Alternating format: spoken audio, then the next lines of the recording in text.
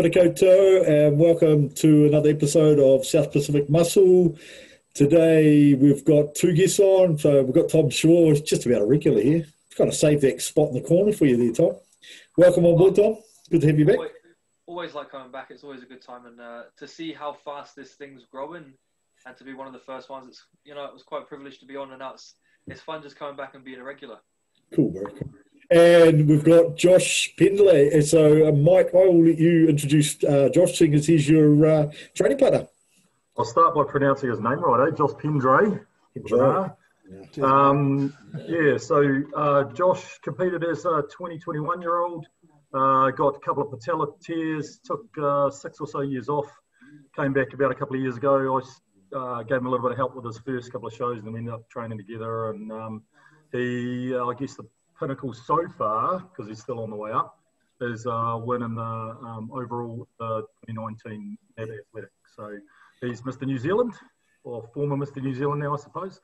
Is this a case of the apprentice becoming the master, or are we still battling on that one? When it comes to the lifts, I've still got him on a couple, but he gets me on most of it. So. But I'm gaining on you pretty quick though, so. You just trying to outsmart him, Michael. This is kind of there's a split here, and you guys are sitting at the bottom because it's this age before beauty sort of thing. So under 30s, over 40s. Look, I might take a while to get your name right, Josh. I think I've known Anthony now for 8 years, and I keep calling him Anthony, so I'll try and work on that name. I'm pretty bad on that front, but anyway, hopefully I can be a bit more succinct when we talk about progressive overload. Got a bit of reverb coming through. Someone's got something playing in the background. Might be me, hang on. Yeah. Oh, mate. He's got the fucking TV on. You think it might be a bit boring, you want to watch something at the same time. Doubling up. It's about progressive overload, so good shit. It's all educational, I know. Yeah, sneak that learning experience in there. Yeah. Hey, look, so today we're going to talk about progressive overload because I've had a lot of questions from people in the gym, like how do you train and why do you train the way you do? And to be honest, I'm still learning. It's pretty new to me. I've spent probably like Mike 30 years training the way I've always trained, and I decided to try something different. And I guess progressive overload is something that I've picked up, and it sat well with me, having been from a strength background, I guess, because you're chasing numbers, you're chasing achievements sort of thing. And the thing I liked about it was the fact that you got reinforcement every workout. In fact, every set that you're doing, you're getting reinforcement or feedback on how your progress is going. Whereas often I would sort of find, this I've got a show and it's in fucking 18 weeks, and am I going all right, and how am I performing? And I'd have to reach out to others to say, what do I look like, and am I getting there? Whereas this one here, I guess, you're getting your feedback from your training, which equates to your performance on stage. So, Tom, I think I've been doing it for 3 or 4 months now, possibly a little bit longer. How long have you been working under progressive overload? I mean, I've always been, right back from the start, me and you always had different, we had different styles. I've always been around the progressive overload, but I feel like only just in the last, 14, 15 weeks of this off-season have I really knuckled down and made sure that there is definitely progression and overload being pushed in every session. And just seeing that, and then seeing the progression in physique, density, and also the numbers that are in the gym, it's one of those things that I wish I might have done a lot sooner. I hear you, brother. I hear you. We have to make a change. Yeah, I think I've even managed to convince Mike to try and throw a few progressive overload sets in there and start tracking some of those things. So how's that been? Well, I've enjoyed it, but I mean, with injuries and bits and pieces, I've picked an exercise each workout that I'm trying to hit numbers on. Yep. And yeah, it's all well and good. I've been progressing pretty well until today's leg workout when I didn't hit my numbers, and now I'm really disappointed to see it. Oh, well, I did say this back in, what did I say? Was this the first one I did? I said if I don't hit a number, I'm pissed for the full week until the next week comes round. Now you know the feeling. I think given, you sat in the car for 8 hours, in between that workout, probably had a bit of an impact on it. Yeah, the nutrition wasn't perfect. I allowed myself to have a couple of bourbons on Friday night with the people through there. I had a burger and fries for lunch. So, there's contributing factors there. But mitigating circumstances. Yeah, perhaps. We'll see next week. Right. Hey, I guess what we should do is probably put up what a typical progressive overload looks like. And I guess we should probably premise this by saying, a lot of this stuff comes out of the UK in the format that we're operating in. And I think Jordan Peters, trained by JP, is probably considered the guru, an absolutely meticulous guy when it comes to tracking things and progressing, whether it means progressing by a pound, putting a pound of extra weight on, to do the same reps or an extra rep. He is absolutely meticulous around it. And Tom obviously trains under Jordan Peters, and I'm training under Jamie, who trains under Jordan Peters. So I'm one step removed. I kind of thought about it earlier, and I was thinking it's a bit like those Shaolin Kung Fu movies, and you always want to get close to the source because they've got the best secret. So that's why I've got Tom on, because he's close to the source, so he may have some insights that I'm missing. Right, I'll bring up a training split. So, yeah, we're talking about people not necessarily understanding progressive overload. I think most people in the gym know they have to progress and know they have to push harder and know they have to have some form of progressive overload. The difference with what you guys are doing is it's very, very prescriptive. And there's numbers you want to hit every workout. So most people are going to go like, I've got to go harder, I've got to improve every workout, I've got to get stronger. But I guess you guys are really taking it to that sort of nth degree to kind of make sure the workload's... The thing, so like saying that with people going in and just saying, oh, I've got to go harder, it's, well, how is that measurable? That's the thing. So that's, I think, the biggest key difference with how me and Nate are now doing it is it's measurable, because you could go in the gym and say, oh, I trained harder today, but you trained harder on how you felt that day. You could have, the week prior, you could have had more energy. Having those numbers in that book of saying, okay, it's either 1 rep more or at least a pound more. There's no backing down. I don't care how I feel. You're getting in the fucking gym and you're putting it down on that paper. I think that's really where people need to understand that saying I'm progressively overloading by just going in the gym and training it as hard as I can, it's not always really equating to that. The way I explained it earlier was, give me a bit of feedback.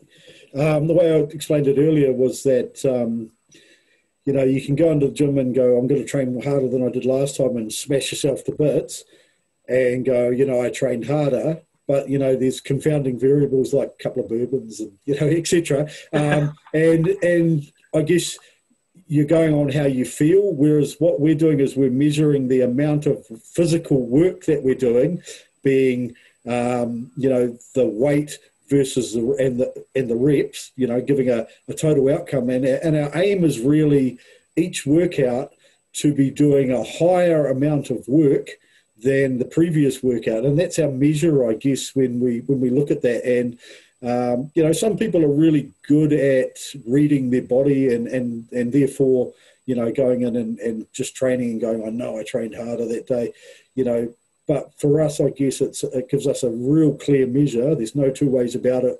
We either did more work in total or we didn't, and you can measure that by each set. On my second drop down set, I did worse than last week. Okay, so last week I did better in that set. So it's immediate feedback on that, and I guess it acts as a bit of a G-up, because when I miss one of those sets, I think, fuck, well, I've got 5 more fucking sets to go, and I'm going to make sure I fucking get them in all of those. So To be clear, the form needs to be perfect, or well, the form needs to be consistent. Because if you lift more, like today, I was squatting and I got my first set, and my second set, instead of 8, I got 6. Now my knees were starting to buckle in, and I was sort of taking stress off my quads. I could have probably pushed out those 2 more reps with shit form and using my lower back, but I just went, that's not the way I want to perform those reps.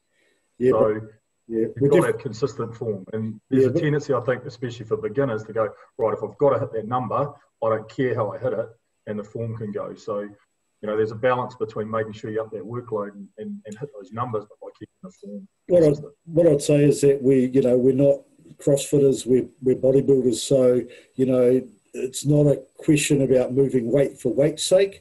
Muscle doesn't know what the number is on the weight, and to get an extra rep by moving your body forward towards the weight or using momentum, you just cheat yourself. So I notice that sometimes. I've been working on the same template now for 3 or 4 months, and some exercises I feel like I'm getting closer to a ceiling, and sometimes I'll sort of look at the weight and think, my form's starting to break down a bit, and I'll make a note of that in my book, and the next week I'll actually drop down in weight and move up in rep range and pull that form back in and then work my way back up again. There's a couple of different methods to intensify that, right? Because you can increase the weight, you can increase the volume, the number of reps. So you might keep the weight the same, but you might look at doing 12 reps as opposed to 10 reps next week, or you can increase the density of the workout. So maybe you reduce the rest period between sets. As a bodybuilder, what would be your main priority? It would be the weight. Mine, to be honest, is I treat weight and reps equally, and I'll show you what I mean when we look at our template. So, to me, going up in weight and doing the same reps as I did with a lighter weight, or using the same weight and getting an extra rep, a win's a win for me because it's more work I'm doing. I use intensifying techniques somewhat, and I don't use them very often, and I think that that's probably coming in the future for me. I don't think that I'm progressing well enough as it is, so I don't need to do a lot of drop sets. I don't need to do, cluster sets, all that kind of thing. I don't need to have forced reps. I actually don't have a spotter, so I train by myself.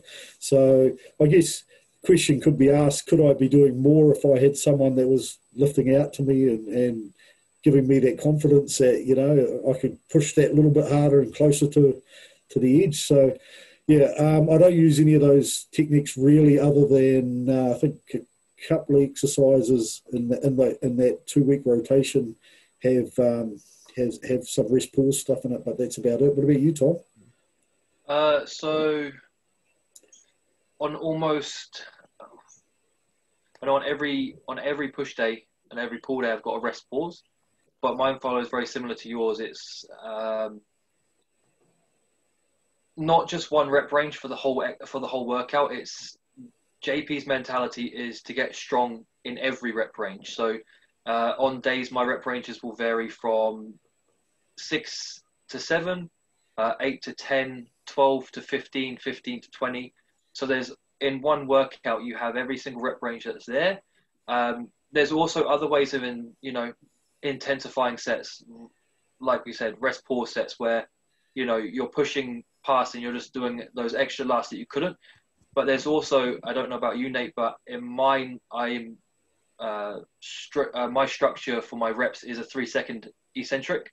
So a negative motion is always a really great way, if you're moving that heavy weight, to add that extra bit of intensity to it, because you're still activating muscle tissue whilst performing that set. So you don't have to necessarily do extra sets, because you're still going to get more breakdown. You're pushing that ceiling of, instead of just, a ratio of 2:0:2, you're going up and down. If you add a 2 and then a 0:4 and you're coming down for 4 seconds, you're putting more strain in that motion. And that's, I think, where I'm seeing the most improvements is, like we're saying, form always strict. So like JP would say, lock in.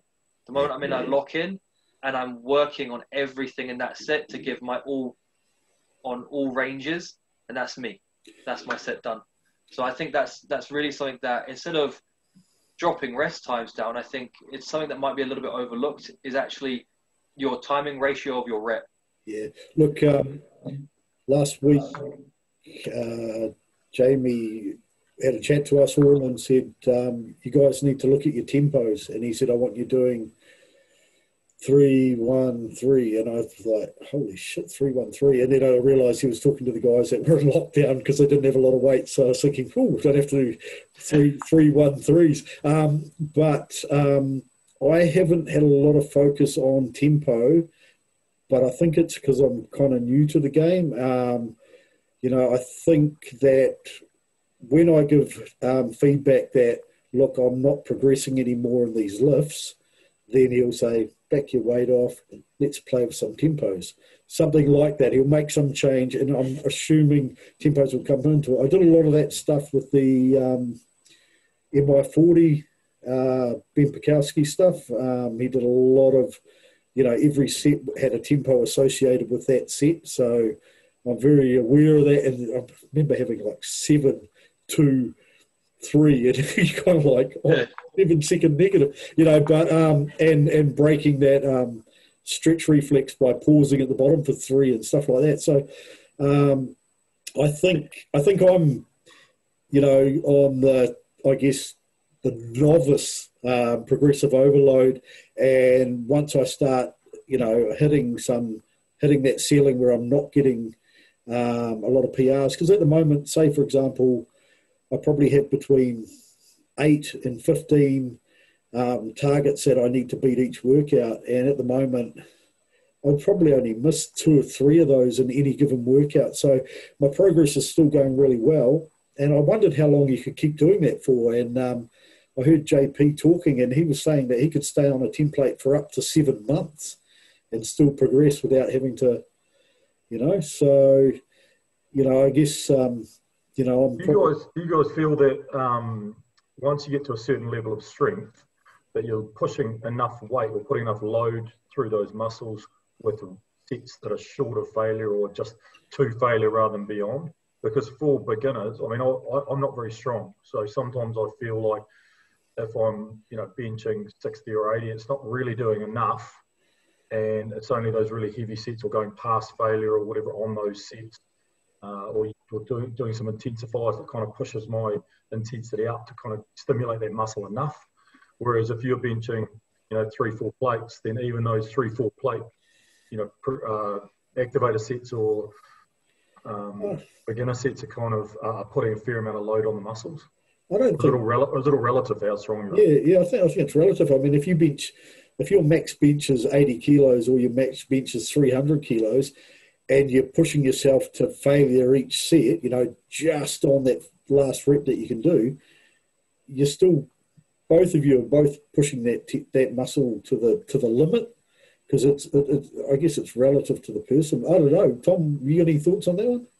I think, yeah, it's relative. I mean, like you're saying, a beginner, because in no way in this conversation that we're having here am I saying to someone who's first year in the gym, go out and lift as heavy as possible, because you don't realize how long some of us have been training, and we've got the knowledge and we've got the movement patterns down. Yeah.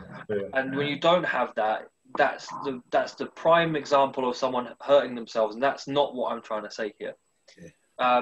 For people who it's their first year and 60 kilos is their max for a bench, as opposed to someone, you know, who's like James Holling said, who can bench 5-6 plates.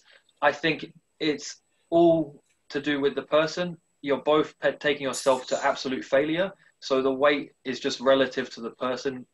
It doesn't matter if you're a novice and you're new. Don't look at someone who's been training 15 years and go, I have to be that strong this quickly, because we all took a very long time to get there by making sure we had the fundamentals and the load being put in the right place and exerting the right amount of force before we started playing with the poundages. Yeah. I guess that question's more relevant when you're looking at the other side of it, where you're using more intensity techniques and using feeder sets on the way up, but those feeder sets become a little bit less productive. I feel like are a bit more productive if you're still short of your maximum, but lifting a significantly heavier weight. So I mean, it's not really. The feeder sets are very, very new to me. I didn't even know what a feeder set was until 14 weeks ago. I was very much in that mindset of you came in, you did your reps, you kept progressing up, and you hit your 2 hot top sets. Either that was that pyramid on top, so heavier and heavier, or one heavier and then a back off. And I have to admit that if I didn't have the 9 years prior knowledge, doing those feeder sets that I'm like JP recommends, that my feeder sets move into my top set so I don't exert too much energy, is 2 reps just to lock in and feel it. And even now for me, that's still quite hard to actually get my head around, that my body is warm enough and the 2's fine. Then another one, a singular rep, and continue. So there's so many different things that are involved in it. And I feel like even now we're still all learning, and there's always different ways to intensify. And for a new person, there's going to be different ways to intensify as opposed to someone like you, Mike, or me, or Nate, who have been training for a very long time, and we know what works for us to intensify, or we know that little bit more. So it's all just, everyone will find it as they go. It's interesting that you feed Sorry. What does the warm-up period look like for if you're preparing for a heavy set? Like Tom, when you go into the gym, how much time and effort is spent into the preparing yourself for the heavier sets? And are there times when you'll go to the gym, you'll warm up a little bit, and you feel like that just wasn't enough to prepare you, or maybe you've sort of exerted too much energy and now you feel like you can't sort of push yourself and get the optimum result? You know what I mean? Yeah. So I know it sounds really, really cliche, but when I get in the car, that's when I start preparing myself because my sessions now are 12, 13 exercises long. So there's 26 working sets that need to be done, that all need to be executed a certain way with the same intensity from start to finish. So I prepare before I get to the gym. And there are days where I might take 9 or 10 feeder sets and just one singular rep here and there, or I might take a little bit longer, especially on push day. I'm very, very weary over my shoulders and my chest. I have torn my chest before, so it's one of those things that I like to make sure is warm. So I might spend a little bit more time warming rotators up, doing some fly motions and moving into it. But it's definitely one of those things that, for me, how a standard one would look, a lightweight I'd do for 10 to 12, then 8, then 6, then 3 or 4, and then 2, 1, 1, and then I would go for that set. And if I feel like, okay, I'm a little bit spent from those feeder sets, every rest period is not timed. It's a rest period of, you rest until you can give for that set. So it's one of those things, like if on leg day, for instance, leg day, my hack squats, I have the ratio, I've got to do a 3-second eccentric, a 2-second pause, and then up, and you've got to push some poundage in that. So some days, if I'm feeling it, it might be 3 minutes. Some days it might be 5, but I give myself the adequate time to be able to continue to push that exertion, that the internal stimulus needs to be pushed. So it's just that time that I need. Hey, that feeder, like just the feeder sets that we talked about, were quite familiar to me, being a powerlifter, because what you would do is you would always, think about, on this particular day, we're going to do 3 rep benches or 5, so when you're going for those numbers, you've got to be warm, but you can't be taxed. And that's what feeder sets really are. So, like a good example would be, if I was going to do RDLs, right? So I'd go in and I'd put 60 kilos and I'd pull 8 reps. Then I'd chuck on 100. I'd pull 4, put on 140, I'd pull 2. Then go, 160 or 180, whatever it is, pull 1. And then I'd just go to my working set and do a 6 to 8 rep set, So my idea is just to get a feel for the weight as well as being warm. And the further through my workout I get, on the later sets in my workouts, I often don't do any feeder sets. Most of the time, for most exercise, I'll do 2 towards the end, 1 feeder set, sometimes none, just depending how the body's feeling. And depending on what exercise it is, some exercises, as you get older, you need to do a few more, and I might do a few more, a double and a single moving up to it. But, it's not like the old, right, today I'm going to go and, I'm going to do my working set at 100, but I'm going to do 8 reps on 80. You just wouldn't do that. You do 2 on 80. So what I'll do is I'll pull that template up so we can share what we're actually talking about. Okay, so what I've done is I've just put together basically 2 weeks of training, and I've put my training up top and then Tom's underneath. And as you can see, my split is I do a push day, I do a pull day, have a day off, have an arm day, have a leg day, have a day off, and then I repeat. However, I have 2 different rotations. So the first 6 days training is different to the second 6 days. So then I carry on into my second rotation, and at day 12, day 13, I'll be doing the same push workout as I did on day 1. Tom's is a little bit shorter, which means he trains more frequently than me. So he does a push, pull, off, legs off. And then that's because he's 20 years younger than you. He recovers quicker. No, it's because he's got arms. I have to spend the whole day doing arms. It's like a 12-hour workout. So what you can see is that in 2 rotations for me in 12 days, whereas Tom knocks that out in 10 days. And if you have a look on this one here, what you can see is I've circled push workout on the Monday in yellow for me. When I get to the Saturday of the following week, that's the workout. I'll be doing exactly the same workout as I did on the Monday. So what I do is I get to my diary, I flick back to the Monday, and I have a look at all the sets that I did, and I know that that's what I've got to target in terms of doing an extra rep or putting the weight up. Tom would do the same. He only has to go back 10 days, so he actually has to beat targets more regularly than what I do. I think I just need some more rest. I've got a question in there. The fact that you're using 2 rotations, does that mean potentially in your second rotation you're gaining some strength or growth, but not trying to hit the first rotation's numbers? So by the time you get round to the first rotation again, you've actually had 2 workouts on that muscle group. So that will be a better chance of kind of being stronger and beating those numbers. I guess if you look at it in the way that I do, because I come from that, the strength training background, I think the second rotation is almost like assistance work for the first rotation, and vice versa. The first week is assistance work for the second week. So because you're doing slightly different exercises, which also increase your strength, but they assist you where you come to go back 12 days in my case, or Tom look back 10 days. Tom, your thoughts? I don't think of it as the second one is something to help the first one. I think the second one is another way of just fucking yourself up and just killing it. Another one.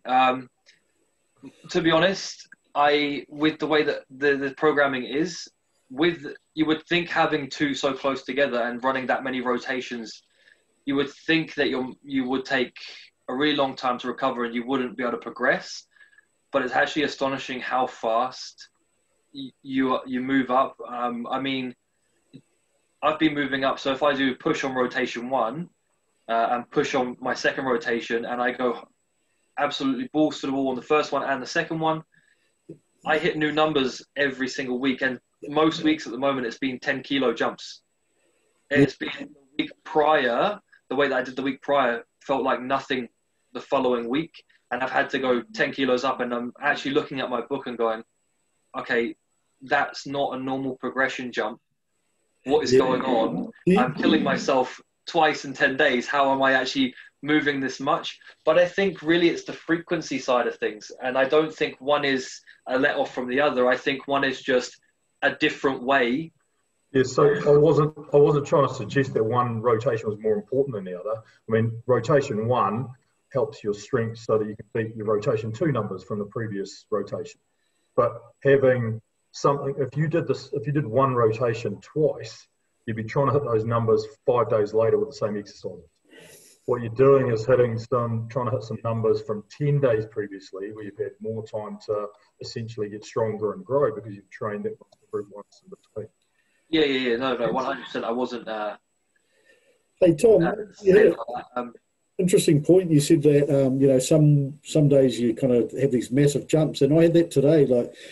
So on my previous week, I was doing hacks, and I think I only got one extra rep with. I put a 1.25 kilo on each side. So I did one extra rep with 2.5 kilos on a hack squat, which is absolutely pathetic, using nickels and dimes instead of the big dollars. But then this week I was doing, hip thrusters of all things. But I jumped 10 kilos and did 2 extra reps. One extra rep, but with a 10 kilo jump. And that's after 3 months of steadily improving on an exercise I'd never ever done before. But it's interesting that some weeks, you'll get 1 extra rep, or you'll get 2.5 kilo gain, or whatever it is. And then other weeks you just have these big kind of leaps, and it's the progression isn't always, sort of go, yeah, absolutely not linear. Yeah, it's some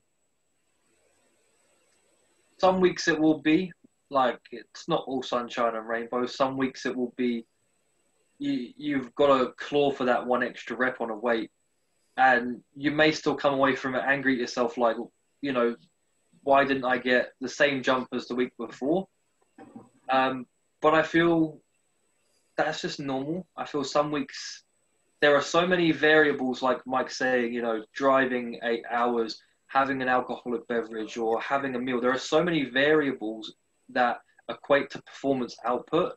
Yeah, and some weeks you might not get as much sleep as you did the week prior, and you might not have had enough water because you might have been rushing around. I think there are so many things in those variables that affect that. So that's probably why we see those jumps one week as opposed to another. It might be, we just have it. I guess it's kind of similar to when you're dieting and, your fat loss doesn't come off at 0.5 kilo every week. Sometimes you lose 1.5 kilos. Some weeks your weight almost goes up, and it just, for some rhyme or reason, the body isn't a perfect machine. Well, not in a perfect environment, I guess.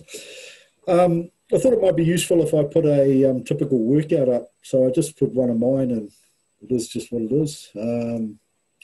So I do, on one of my rotations, I do a chest dominant push day.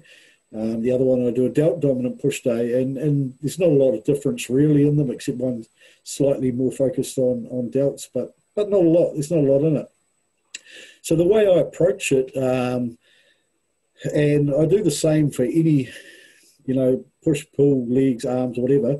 I always start with an activation exercise, and that's typically for me with about 50% sort of weight. It's reasonably lightweight, but by the third set, it's really frickin' burning. And I actually sometimes find out the hardest exercises of the day because you're really concentrating on full range of motion, massive contraction, just to get as many fibers firing and making sure you're warm as well. But also it's really about recruiting fibers, I think. So that's my take on the activation exercise.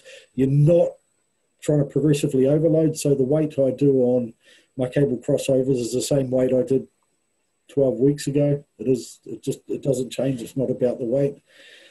However, the rest of the exercises, as you can see there in the style, are progressive overload for me. So today, if I was doing the delt dominant day, I do my cable crossovers, then, it's game time. And I look back 12 days and go, what did I do on lat raises? Okay, I did 20 kilo dumbbells for the set of 10 on my first one, and then I dropped to the 16s and I did a set of 12. So what I do is I'll go, well, if I did 12, if I only did 10, I really need to get to that 12, and I'll probably stick on that weight and make sure I got 12. So in that one there, it's not probably a typical exercise for me, because you can see with the preceding exercises, there's always one lower rep, and it's generally between 6 and 10, 6 to sometimes 12, depending on what body part it is, but 6 to 10 reps, and then it's a drop-down set. And by drop-down, it's not one that you back the weight right off and then get into it. You're still taking as much time as you need to beat that previous drop-down set. And typically, say for the shoulder press machine, I might have, and it'll depend what machines we're talking, but if I had 3 plates aside on the one that at our gym, and I got 8 reps for the first set, then I'd probably drop down to 2.5 plates aside and aim for that 10 to 15 rep range. If I'm going, sometimes I'll do a set and I'll get the weight wrong, or I'll, have a really, really good set, and instead of getting to 10 to 15 reps in my drop down, I'll do 18 reps. You don't stop in that rep range. You go until you fail. I mean, if you pick a weight and it's too light and you're already committed, you're 12 reps in and you're thinking, fuck, I can get another 5. You go for it and then just make a note of it. And then the next week you increase that weight so you don't make that slip up again. Any sort of comment on that, Tom?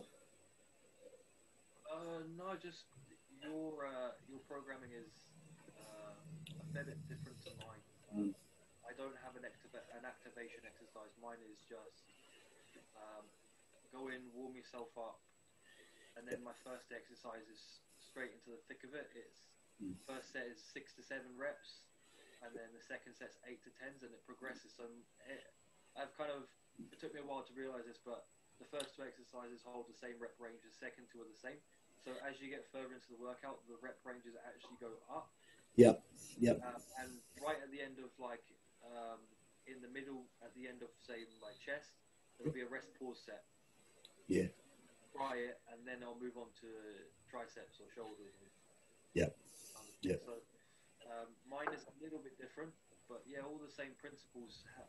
Yeah, I mean, generally the idea is on your progressive overloads, they're generally for the main exercises, and we'll ignore things like calves and lat raise where you've got, similar sort of things.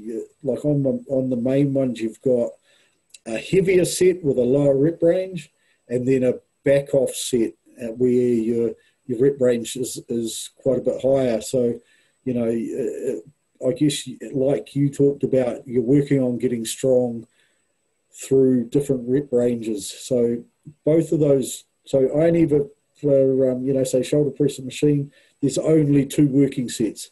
One's your first up set, next one's your back off set. And both of those sets, you're trying to beat every single workout, so you're looking back. So I guess that's how it goes. Any questions sort of on that stuff, Mike? One thing that did pop into my head, when you go decide that, you say you did your 17 reps and go, okay, I'm going to up the weight next time. Yep. What's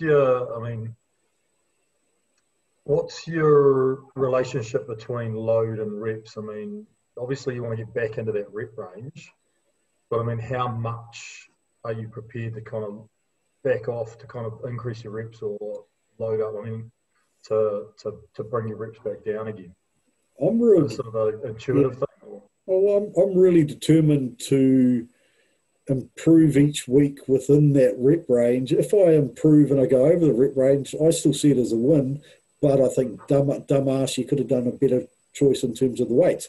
That said, I've done some, like pec deck's a great example, actually. I got on the pec deck, and our pec deck's a little bit different to most. And so I loaded up the weight to what I was sort of familiar with, and I was going for 10 to 12 reps, and I only managed to get 8, absolutely busting my ass. So, for me, I was a little bit annoyed. I probably should have used some feeder sets to work out that, hey, actually this pec deck's a hell of a lot harder than what I'm used to. So it was kind of a learning point for me that if you're ever going on to a piece of kit that you're not familiar with, you do need to do a few more feeder sets to make sure you're getting getting the right numbers. But so what I did with that is I just made a note of it, and the next time I used a pec deck there, I knew that that pec deck was quite hard, so that I failed at whatever the weight was, didn't make the rep range, so I backed it down a bit. And that's really important for me, stuff like that, because I travel a lot for work. If you look at my diary, on the top of the page, it's got my weight in the morning, and right next to it, it says the gym that I'm training at. So if I look back 12 days and it says Olympic Gym Mosgiel, then, and I'm sitting in Flex Fitness Hastings, I can't compare the weights. And so what I'll do is I'll refer back to a previous workout where I was at Flex Fitness Hastings and I went, oh, I did that.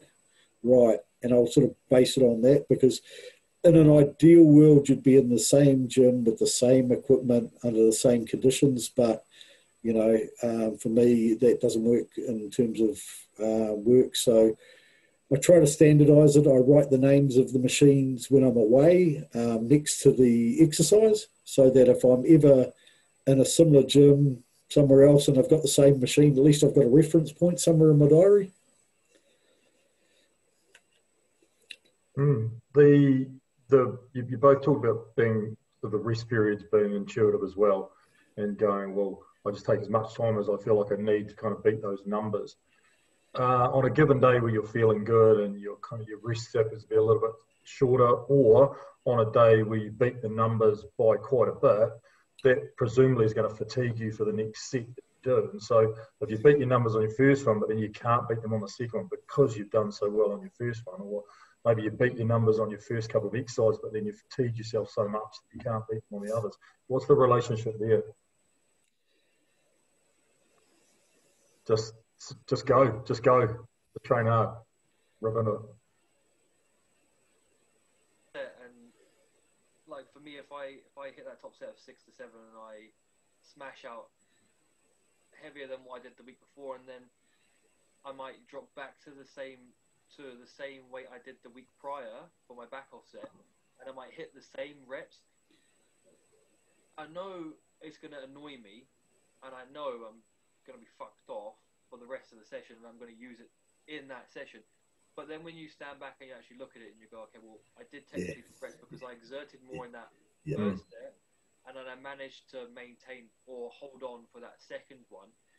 And I think sometimes, I don't know if you guys are the same, but when I'm in the gym and I've got good music on, I've had a little bit too much caffeine prior to the gym, and then I hit a couple of good sets, I kind of get carried away, and I kind of end up falling into that rhythm of not taking enough time to prepare. Before that set, I end up falling back into that old routine of let's go. We're going to do this and this and this. And then by the time I finish those 2 exercises, I'm like, well, now I'm fucked. And I've still got 13 more sets to go. So I think it's just... Do you find, Tom, that, like you say, sometimes you do a real big initial set on one of your bigger exercises, and like for me, look, if I hold ground after doing something like that, I actually kind of take it as a win, because I don't need that time to reflect. I've already worked it out that any gain's a gain for me because I'm an old man. But then later in the workout, you tend to bounce back pretty quickly, and it doesn't seem to affect the entire workout. It might affect that one set afterwards, but then when you switch exercises, you're back in the game again, and you're looking back and you're going to smash that number. I think it is that whole being G'd up. Like, there are many times, especially on chest day, especially on a push day. For me, push day is a big thing. Obviously, my chest being my weakest point, I've kind of learned to really get focused on that day. So say if in my first 2 exercises, which are 2 press motions, if I hit 2 really, really good sets, and then 2 really good back off sets, and I might be tired, and the next exercise I might be, I might have to struggle for it. I feel like that boost of, I'm killing it. Kind of you hit that second wind, and it's that mindset, that mentality pushes you through and picks you back up. Because there are days when you go in the gym and you might have had a shit day, or you might just be tired, and it's just not the same. There's no wind in your sail, and those lifts you might be doing, but it's not carrying you the way it would. So I think it is definitely there's a big mental thing about that second wind. Once you hit those ones, it pushes you right through. Are you running? Are you in surplus again, or are you still running deficit calorie wise? Still, I think JP wants me still a little bit leaner, which I'm like, when will I have more calories again? No, but it's good. I still feel like if I'm hitting these numbers in a deficit, well, then what's it going to be like with a surplus? I'm on the same page as you because I've been in deficit for 20 plus weeks, and I'm getting stronger. 90% of my exercises every single session, and I'm thinking, roll on surplus. Like you can see why. I mean, even an average guy that is meticulous about the template, that is eating every meal and all that stuff that's a given for us. You can see why they become reasonably strong guys, and you can see why genetic freaks like Hollingshead that have had that background doing this are just moving so much weight. It's ridiculous, because for someone to be dieting for 20 weeks, and if I look at my numbers at the start versus now, they're more progression than I would have probably had usually in a surplus anyway. So, and that's, I'm 23, 24 kilos lighter than when I started. So there's something in it anyway. I mean, when I was the heaviest I ever was when I was very untidy, 127. The numbers I was hitting then to compared to now, yeah, the same thing. It's very. I think once I do hit a surplus, I'm going to have to be very smart and very careful with just how fast I do move up the weight. Yeah. Because it's got to the point now where there's plates being added to stacks already, and it's like, just how far can you actually push your body? And then you realize that's how these guys, like JP says, you never see a small, strong guy. You never see a small, strong guy. All the bodybuilders that are the biggest are usually the strongest. Yeah, when we're talking bodybuilding, absolutely. Hey, are you kind of like I've found that even probably, I mean, it's been at least for the last 6 weeks that, and I heard James Hollingshead talking about it, that when you're on those sets, they're now getting to a point that they're actually a little bit scary. You're like, fuck, this weight's actually a fucking, I'm really testing myself here. I'm at my limit. And you're kind of riding that fine line, but with the backing of knowing that your form's good, and unless you do something stupid, you're not going to actually tear anything. You're not going to do anything. But there's that little bit of nervousness because the weights are actually getting to a point that you're not comfortable. It's not that you're not comfortable, but there's a little bit of uncertainty, just that little bit that makes it exciting to do. Somewhat exciting. Definitely, like, I'm not going to deny that when I pick up a weight that is, the other week I threw up the 70-kilo dumbbells on an incline, and I've never touched a 70-kilo dumbbell before. And there was a lot of me that was, shitting myself because I was like, fuck, what happens if I get this up and then I can't get it up and it's like stuck, and then, there's all these variables that run in your head of what's going to happen. But I think it is fun. It is like once you put it down, once you've done it after you've scaled yourself and you've actually done the reps, you kind of look at it, I achieved it. Yeah, there's a bit of an adrenaline rush to it, but yep. It is now definitely getting to the point where most exercises, it's like, well, all right, fuck. What's my go-to plan if this doesn't pan out? The eject button. Yeah, exactly. Drop them and run. Well, Mike, at least he's got a set of 80-kilo dumbbells down there for you if you run out of, you start doing fucking 15 rep fucking on those 70s. That's the goal eventually. I think that's the goal. And then the other one is to pull a 300 dead by July next year. All these you and Paris and Ryan can have a race. No, do not compare me to Paris, because I don't understand how he pulled 300 so easily. All right. I was trying to rev up him and Ryan to race to that 350 when Ryan talked about it the other day. They're both unusually strong. They're both, I've said this to both of them. They are both pros, just on the cusp.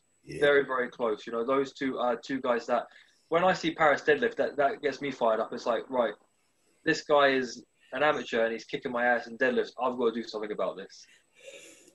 Good stuff. Hey, Mike and Josh, is there any sort of parting questions before we sort of get in, start? Well, sorry, I was gonna contrast a little bit with progressive overload intensity techniques. We went on for an hour or so already, so we might just leave that for another chat. Yeah. So I've had a good pick of your brains. Not much there today, but what do you reckon about getting Josh on a fucking progressive overload program and see what we can do with him? Oh, I'm actually starting to think about how that would work now for me, because for the last sort of three years that Mike and I have been training together, there's structure, but it's all based around how I feel, and I'm quite comfortable training that way. And I think the thing with progressive overload is your body adapts to stress, and you're constantly stressing your body by forcing it to lift more and pushing it that way, as opposed to using other intensity techniques. Like, I'm quite a big fan of pre-exhausting. So I would pre-exhaust my legs before I train, so I wouldn't have to lift a lot of weight. And my legs grew quite well from that, but it's just another way of stressing. The change, the trying something new, I think, is the thing that you got to get your head around first, eh? Yeah, man. Like as I say, like I did the same kind of things for many years, and I guess I had parallels though, because I grew up when I was powerlifting doing linear progression programs, and they bored the shit out of me. And then I discovered Westside Barbell and their training, which was radically different, and I went, you know what, fuck everyone else, I'm going to give this a go. And I really enjoyed it. So I had a positive experience trying something different. So, you know, that worked for me. And that's probably why I made the jump after having trained, 25, 30 years of the same sort of thing. But I think you're right, like it's just another way, because look, the body only adapts if you're putting it under more stress and more load and all the rest of it. And it's just another way of doing that. But I really enjoy it. And look, you can always play around with like what Mike's doing and just chuck a couple of things in there and see how you respond. And there's certain, I don't know, I mean, for me, it's probably more that I've got a coach and I have to report to. And if I'm not getting targets, I have to tell him, and I've got a lot of respect for him. And I don't want to go, oh, actually, this week I didn't get many PRs, because I've never had to do that yet. But every week I'll be, I'm smashing them. And it's really nice. And I like the constant positive reinforcement, because, my little ego needs a bit of stroking and, So to some degree, we've been experimenting with lots of different exercises, lots of different angles, lots of different rep ranges and combination of exercise to try and really build that mind-muscle link, and kind of find the exercise that we feel the best, and that sort of thing. The second side of not using that with Josh and I is that then he doesn't get super strong and I can keep up with him. Yeah. So you're trying to play me.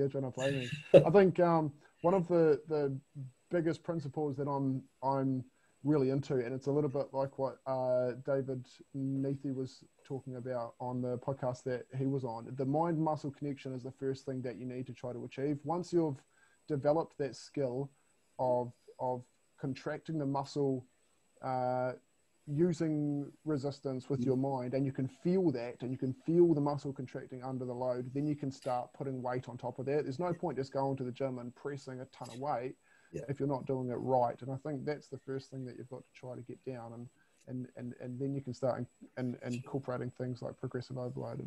Interesting though, because like some of those things have like a bicep's really easy. You can sit there and you can contract, you can feel every fiber contracting, etc. But your dominant side lat, like that's taken me only up until recently that I've managed to really get the feel for that. So some that mind muscle connection, my take on that is that you might get that with most of your muscle groups, and some of them to a certain extent, but some of them, like like I say, my dominant side for my lat. It just took me years, and I'd always be focusing on it. I'd be like getting someone to poke me in the back down the lower lat and things. So I don't know, but it's certainly something that we still need to do when we're doing progressive overload, because otherwise we're just throwing weights around for the sake of it, and that's it. Like if you had the tendency to be a sloppy trainer and you went on to progressive overload, it'd just be a recipe for disaster.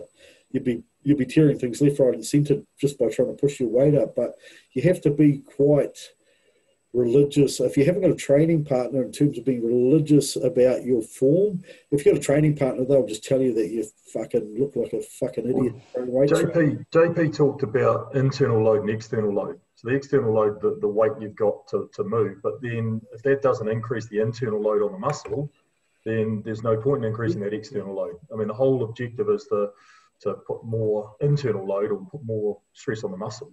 Absolutely. So that's how you do it with good form. Yeah, we're not doing weightlifting competitions, move the weight at all costs. So, yeah. Right. Sorry, Tom. I think if anyone's watching this who's a beginner, the two most important things for anyone starting out any form of weight training is firstly get movement patterns. That's number one. That's the key, movement patterns, and then mind muscle connection. Everything after that comes. Those are the two that you need to work on the most. Like all of us are saying, there's still things that we're, still learning to do 100%. And if someone may have told us this, when we started, we may have more, we may have achieved more muscle, those kind of things. So I think it's very important to stress to people who are starting out to focus on those two before you focus on weight. The weight's always going to come. You don't have to worry about it to start with. Yeah, true that. Right, guys, thank you very much for taking your Saturday night to come and talk bodybuilding with me. Really appreciate it. Good having you on, Josh. Good seeing you again. Can't wait to see you on stage again. It's going to be a very different package this year, so look forward to seeing that. And Mike, I'll be down in Dunedin again at some point, so I'll come catch up. Come take. Oh, I was going to say, we shout out Olympic Gym every now and then, right? And speaking to Gary, and he said, I'll give you some free passes. So any of the listeners who are coming to Dunedin who want to train, free passes to Olympic Gym, just give us a shout. Contact you maybe through Insta on South Pacific Muscle. Easy. And we'll hook up free pass, come for a workout Olympic. And you could just come train, or you can hook up with me or Josh or whatever for a workout. So. Sweet. Right, people, stay safe out there. Enjoy the rest of your weekend, and we will catch up with you later on in the week. Cheers, guys. See ya. Yeah.